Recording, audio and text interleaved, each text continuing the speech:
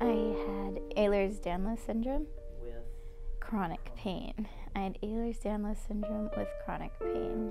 Basically makes my body produce less collagen than anyone else with a normal DNA structure.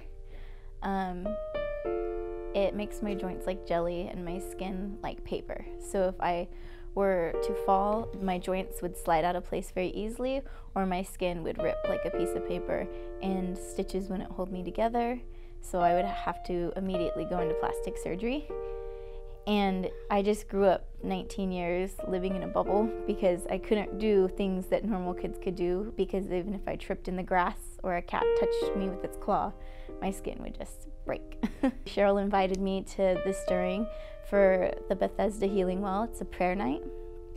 And I showed up and we just started praying, and I was kind of nervous because it was my first time, but everyone was praying of what illnesses they needed to pray over. And so they were speaking things out like chronic pain, arthritis, skin sensitivity, pain in the back, scoliosis. And Cheryl looked at me and she said, everything that you guys have just described in this circle, all 16 illnesses, she has. So we need to pray over her. And I got in the middle of the circle and everyone started praying against all 16 of those illnesses that I had. And I just felt the pain leave my body. And I've never known a life without pain, ever.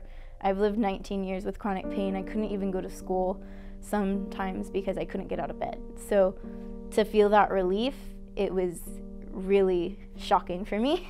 And then I attended the Bethesda Healing Well the next morning and got more prayer. And I felt the enemy trying to inflict me with more pain. The pain was returning, but it wasn't my pain.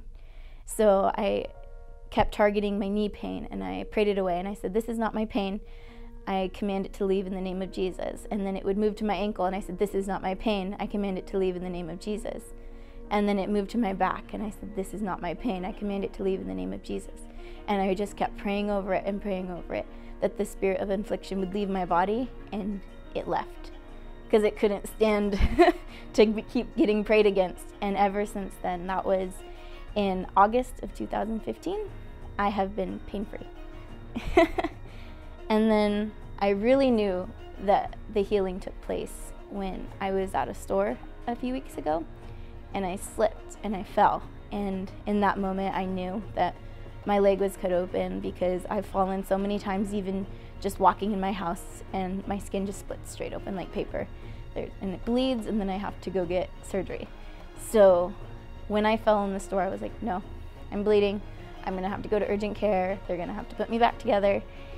And I went in the bathroom to look at my leg because I was sure it was bleeding. And I looked down. There was not even a red mark. There was no blood. There was nothing. I was just in shock. And the only words I could get to come out of my mouth were, God is good.